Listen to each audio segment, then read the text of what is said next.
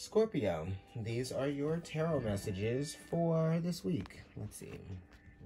Oh, wow. Okay, wow. This is good. Look at you.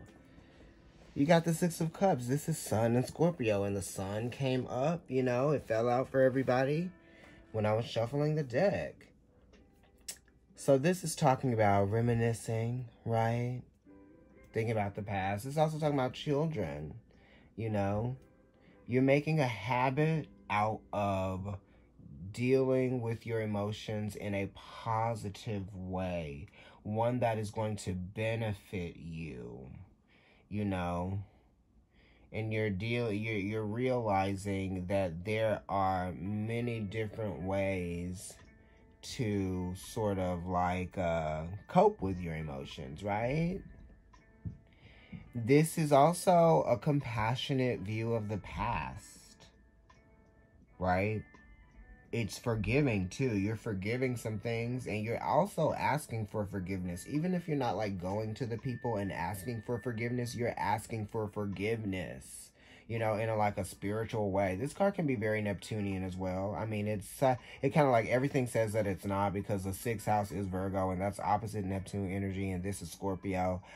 But you know, it's kind of like that idea of daydreaming or going from one place to another, right? It's weird because it's like you're looking at the past, so you're like going back. It's like that's the time travel. It's like when you experience the emotional trigger of having emotions that, or it's like when you smell something that kind of gives you a feeling, not deja vu, but it gives you that feeling of being right back in a place that you once were. It's like, you know, the people that were around you at that time, it's like, it's so crazy, but you're not there.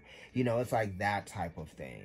So you're kind of like going back and you're thinking about some stuff, and you're realizing, well, maybe this is who I was then, and this is who I am now, because the sixes are really talking about in the moment, now in the moment, right? So you're living in the moment, and then you're allowing what wants to occur, you're letting that happen, right? So whether it's like if something wants to organically leave or come in, then you're allowing for that to happen, right? Because you're kind of like going with the flow as well, you know?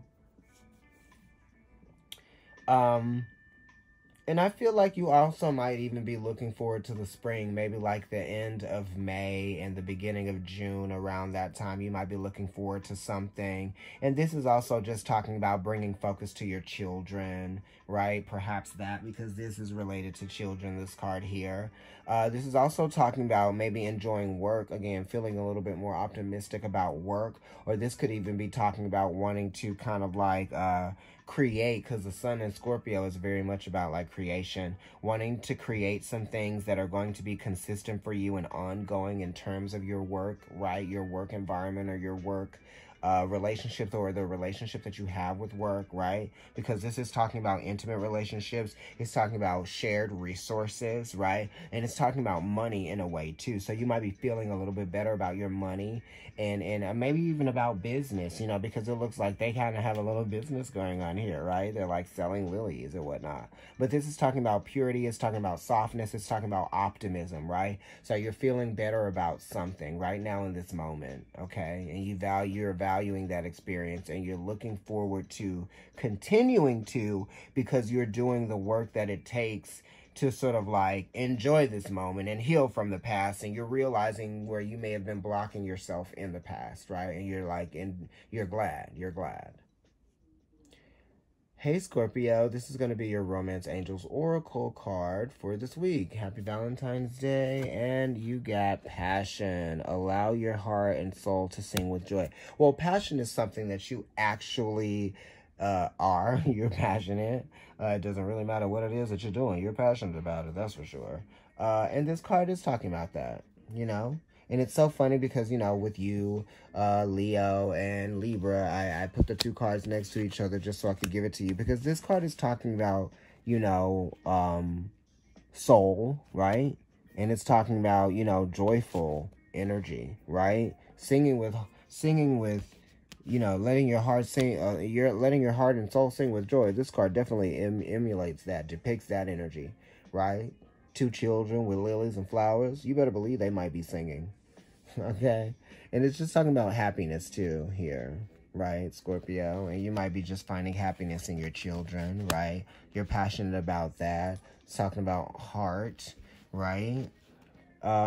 Yeah, so definitely allow yourself to enjoy the things that, make you feel passionate about life.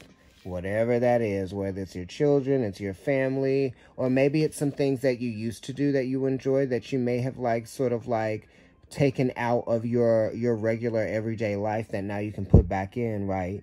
To kind of like awaken this part of you that is going to just kind of like encourage you to just be more passionate about life in general. You know what I mean? But this is definitely talking about business as well, and be your passion that you have for your business, and like wanting to change things, like, and have them sort of like grow and develop, right? Because the sixes are talking about development and improvements, right? So you could have improved, your feelings have improved about something, and you're feeling newly passionate about it again in a different way. Okay? All right. It could even be a relationship, you know what I mean? For some of you that are married, perhaps, right? Intimate relationships, that would be a marriage, right? This Six of Cups, that type of energy. Reigniting the passion in the relationship this Valentine's Day. Very good for you, Scorpio.